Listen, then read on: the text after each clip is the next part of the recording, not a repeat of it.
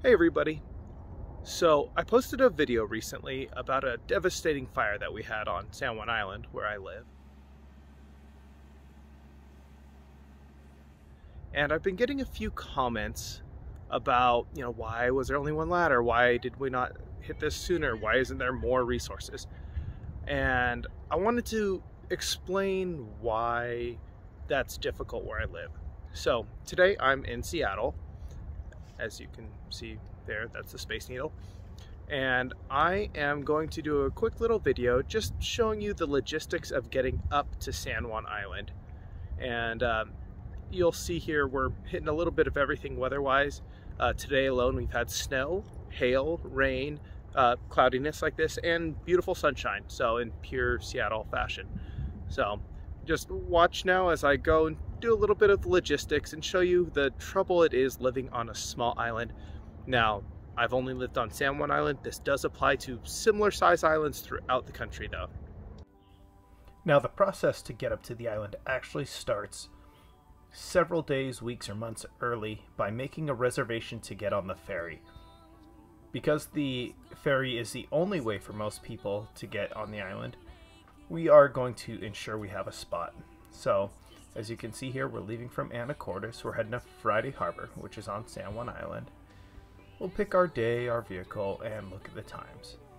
Now, we're only a couple days out, so there's some slots not available, but we're lucky enough to get one.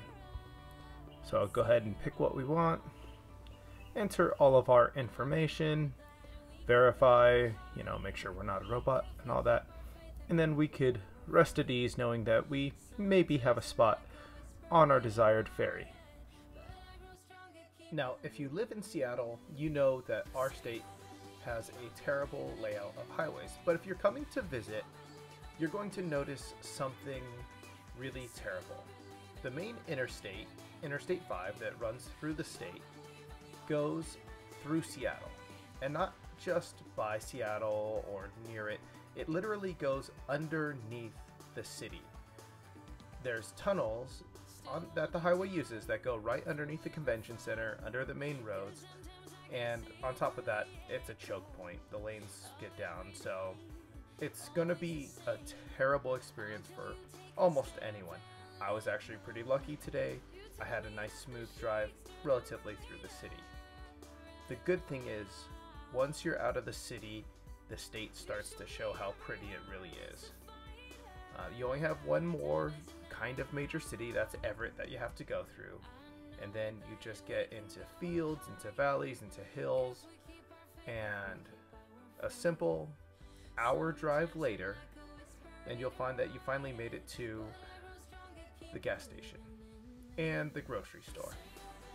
San Juan Island is very expensive. So it's very important that you fill up your gas tank and get your snacks before you come over. But then, hop back on one short highway, you drive through the charming little town of Anacortes, and you're there, finally at our ferry landing. Hello, Friday Harbor, reservation under Wainwright. Now hopefully your interaction at the toll booth is as smooth as mine, but once you get through, you're going to find yourself in a rather large parking lot. There's going to be about 20 very large lanes, and they will tell you which one to park in. And then you just relax. If you're there early enough, you have a chance to go for a walk on the beach or through the trails that are nearby. There's a concession stand, or you could just hang out and have a snack in your car. But hopefully before too long, you'll find yourself boarding the ferry. Again, they will tell you exactly what to do when you get on the ferry, and it's just very important to follow what people are saying. There's a lot of cars that are very close together, and they will probably park you within a couple inches of another car. Again, I got pretty lucky. There weren't a lot of cars, they gave us a lot of space, and things just went easily. At this point, you should just feel free to go upstairs and enjoy the ferry.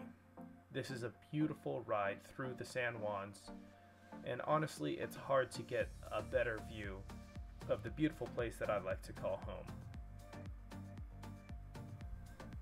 All said and done, The drive is going to take you about an hour and a half to get from Seattle to Anacortes.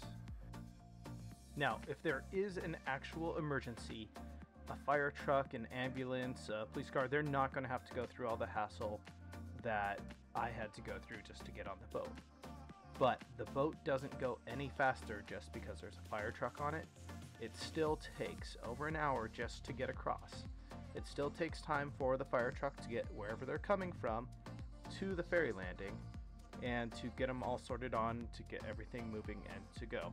And there still has to be crew on the boat, so they can't just have a random boat start moving. But even with all these added difficulties and increased risks, it really is worth living on this beautiful island.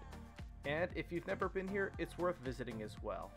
Please come and check it out, and if you have any questions, please let me know. I love answering questions about the island and bragging a little anytime I get a chance. Please like and subscribe and let me know what else you'd like to see on this channel.